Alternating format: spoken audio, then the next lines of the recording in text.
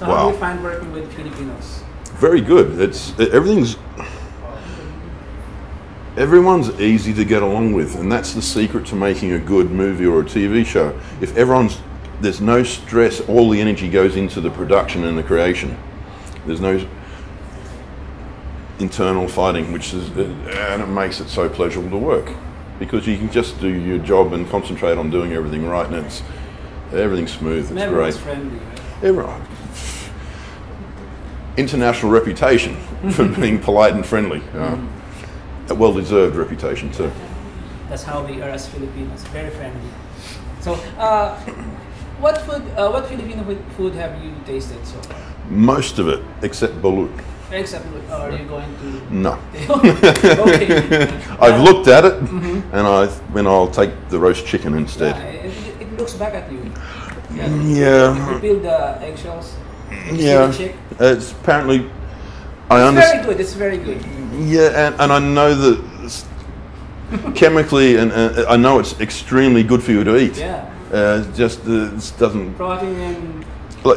In Cambodia, they fry tarantulas and eat them, and that's the leftover from the Khmer Rouge, where they had no food, but they still eat them today. And I just so it's part of the culture, I suppose, too. So, do you plan to travel the country?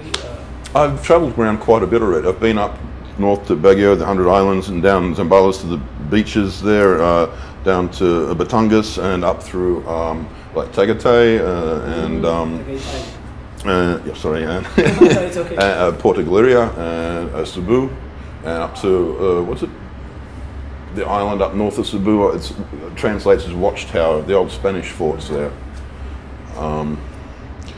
Anyway, it's north of Cebu is another island up there, and I want to go to Davao. Which one is your favorite so far? So far, it's hard to say.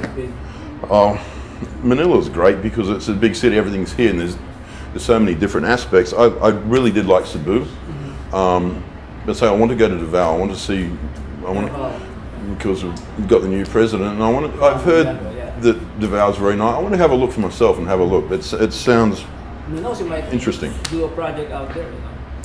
That would be very interesting.